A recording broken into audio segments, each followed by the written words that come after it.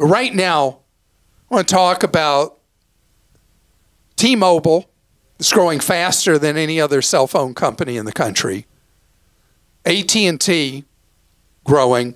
Verizon struggling, trying to come up with a new image in the marketplace. In fact, I just saw one of those advertising marketing articles about how Verizon has spent the last, I think, 5 years trying to figure out who it is and what it is. And so these companies now facing just the three of them, the three stooges, instead of what we had before, which was 4 national players, they've been pushing prices up. And they're going to keep pushing them up. And T-Mobile maybe has been the most aggressive of trying to push prices up on people that were in older, cheaper plans. And so if you feel like you only have these 3 to choose from, think again. The market has changed. Now, originally, I was really excited that there was going to be this 4th player that's owned by the guy who owns Dish Network. And so far, they haven't been able to get any traction. I'm hoping that at some point they will, building out a national network, and then they're going to be able to come in. They're always price aggressive. The guy who founded it, named Charlie Ergen, they're very price oriented. And I'm hoping at some point they will become the aggressive 4th national player that was promised. So far, it's a big yawn.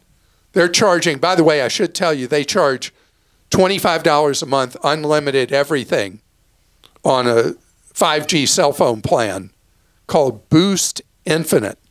The marketing of it, though, has been abysmal, and the uptake rate around the country just isn't there. But you know who has come out of nowhere to make a big difference? The cable monsters. My goodness. I mean, I have spent my entire career being upset with the cable monsters. And in this area, they're doing a great thing for your wallet.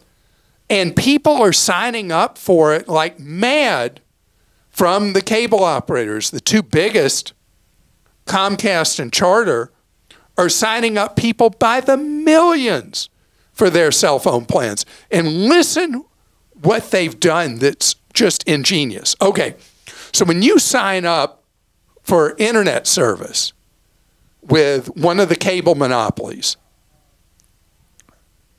and you're paying them this huge money for internet service at your house, part of your contract says they get to use piggyback on your internet connection for free. So what the cable monsters have done is just beyond genius. It's something I talked about like 10 years ago that was being done in parts of Asia.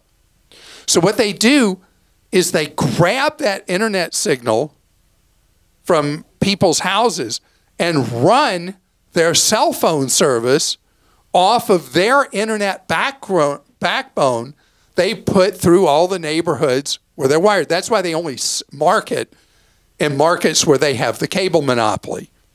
And I'm telling you, they're getting huge take-up because their rates are so much cheaper than from the big 3.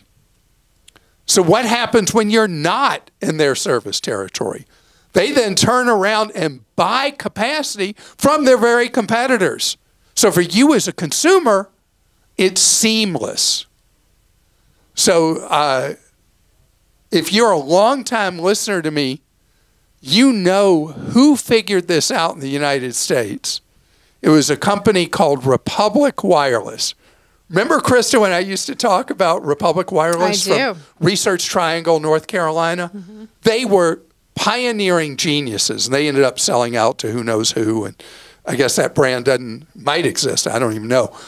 But they paved the path that Comcast and Charter and now the smaller Cox, and I'm sure others are going to do it as well, where they are offering you, if you are their captive in one of their cable monopoly markets, don't ignore the offers you're receiving for cell phone service, because it may reduce your individual bill or family bill by a very large amount, bringing, for a family plan, at least $1,000 a year back into your pocket. Who couldn't use a spare $1,000?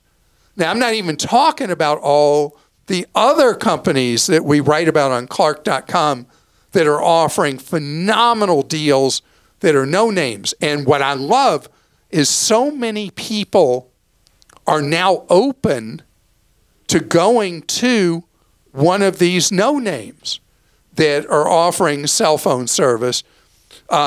Survey that was done recently found, first of all, the Comcast thing, 11% of their customers have switched from one of the big three to Comcast in their service territories. That's fantastic.